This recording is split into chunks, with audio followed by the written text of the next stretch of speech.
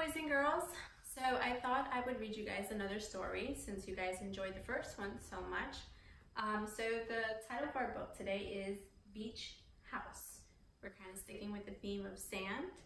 And yeah, so let's just take a minute and look at the cover of the book. You can see 1, 2, 3 kids playing on what looks like maybe the sand or some rocks, right? You see some little starfish around, okay? And you see what looks like a beach house in the background.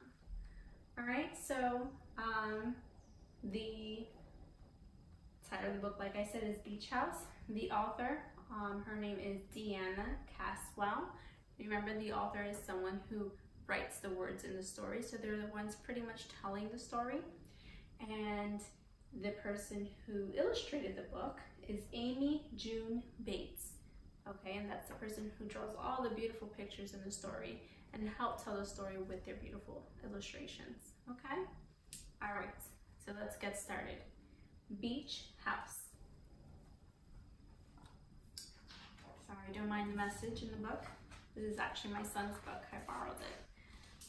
Okay, so a long, long drive. It's been a year of dreaming, waiting. Summer's here. How many of you can't wait for summer? I can't. Love the summer. Miss Yvette's favorite season is the summer and the fall. Okay. All right. Remember, this is the title page. Beach House. Doors fly open, end of the road. To the beach. Not yet. Unload.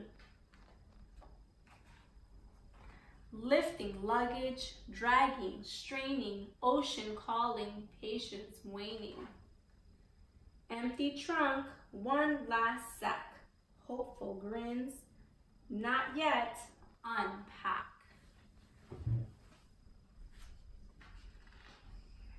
Kids look like they really want to go to the beach, right? Waves in view, out of reach, wishing for less house, more beach. Clothes hung up, shoes below, magic words, all done, let's go.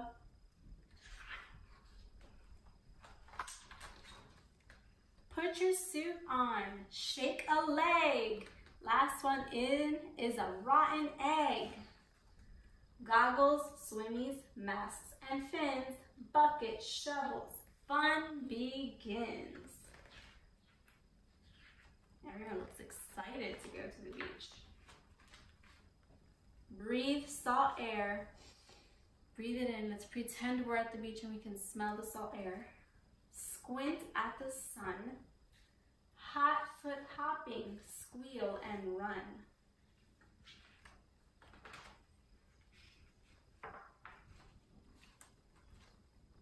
Marco Polo, dives and dunks, body surfing, floating trunks. Castles rise, moats are filled. Stacking, smoothing, smash, rebuild. All right, so I want to go back to the word moats, okay? That is our vocabulary word today, okay? So, what a moat pretty much is, I'm going to actually show you a picture, is when there is water. You see here all of this water. It's when a body of water is pretty much around something like a castle or a town, and they usually have build a castle or a town around water because they're trying to keep people out. Okay, so this is a picture of a castle from a long, long time ago, and you see how the water goes around it. Okay, so that's pretty much what a moat is. Really pretty, right? Okay, so we're gonna go back. All right, so moat. It's when there's water around a castle or a town or some kind of building. Okay. Clam digging, crab chasing, flying kites, barefoot racing.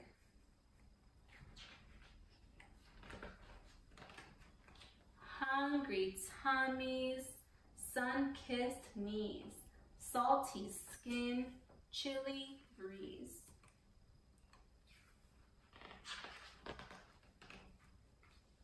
Running water, rising moon, warm and weary, towel cocoon. Tan limbs tangle, snuggled tight, rosy noses kissed goodnight.